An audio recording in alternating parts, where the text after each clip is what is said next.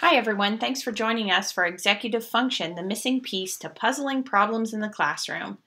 I'm Steph Wanick with Tammy Cheatham here at ESU 8. We've all heard or been that teacher that thinks or says, "What can I do with a student who turns in half of his or her homework, can't remember what we've covered the day before, and insists on being the class clown? I have tried everything." Has that been you? Well, we're kind of talking about what are executive functions. And this term has been around for quite a long time. Now we're being more focused on having things with trying to give people more of an idea of what's going on. The executive function are the cueing systems for the processes in our brains. Executive function rather than IQ are the best predictors in reading, spelling, and math. When you have the brain processes that drive our ability to focus, solve problems, organize ourselves, remember the information, learn from those mistakes, and then manage impulses. This leads to learning efficiently and developing important social skills when kids get along with others. Understanding how executive skills develop help adults figure out best responses to academic and behavior problems. And we figured too that we've heard 89 to 98% of our kids that are diagnosed with ADHD or ADD have deficits in multiple areas of the executive functions. So sometimes we as teachers can confuse this with laziness, carelessness, that lack of motivation, lack of concentration, lack of organization. So sometimes we blame the school or the child's behaviors on some of these things, but actually there's some executive dysfunction at play. So executive functions actually affect the way that students can concentrate, organize, the way that they express how they feel, the way that they solve problems. It can affect how they relate to others and process information. So I think that probably sparks memories of several of your students in your mind as you read through some of these skills and really think about, oh my gosh, maybe that was what was going on with that student that I was so puzzled about. We really need to look at the next one is I can't versus I won't. If a student feels like they can't do a lot of these things that we've talked about before, we need to have the discussion with our colleagues that maybe the students need to be taught these skills effectively. They might be missing some of these skills. So if we put these skills in place for them, they will be more successful along their school route. Versus I won't. That seems to be more of the student being defiant, maybe having other behavior issues. So we really need to focus and take a look at this with each student as well. So there's 5 basic steps of problem solving that we can follow when we're talking about executive function. And step 1 is to identify the traits of the student or that group of students that are going to be supported. So what are your concerns with them and what are their strengths already? Step number 2, analyzing the root cause. And this is really where the most time needs to be spent. And sometimes people overlook this and they rush on to trying to solve it. But you really need to look at the 5 whys. Why do you think the student does that or this? What would cause the student to think that way? What skills do you think the student lacks that other students the same age understand and use? What is keeping the student from learning these skills? What should we concentrate on first? And this is also the step where we really need to have all the teachers involved and have the student themselves involved, because sometimes we can lay out the best laid plans and if the student says, no, that's not what's going on. So we really need their input in this step.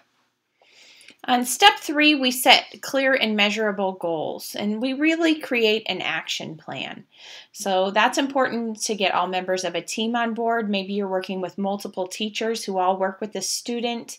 We want to just lay out this action plan and know where we're headed and how we'll know if we reach our goals. And step 4, determine how to monitor and chart student progress. The results will guide your decisions later on. So if you come up with that action plan, you need to check back and decide how you're going to monitor that. Maybe you and a teacher team this up. They can come in and do some observing, and then you decide, are we going to keep this action plan in place? Is it working? Is it what the student wants to accomplish? Is that going forward? Do we need to adjust the action plan? Do we need to maybe change some things up a little bit? Or do we need to fade out the action plan? If things are in place and not have that so much in the student's life anymore. And step 5 is compose intervention options and select a plan. So we need to think about those research-based accommodations and intervention. Also getting the parents, the student, and the faculty all working together. And, on step 5 too, we really want to make sure that we have fidelity to those interventions. We know that they're researched to work when they are done in a very prescribed way. Research has shown, hey, they are proven to work with this much time every week, or this much time every day, that kind of thing. We need to follow that intervention the way it is set to be enacted. So what's going to move us forward? We need to focus, minimize, and train and monitor.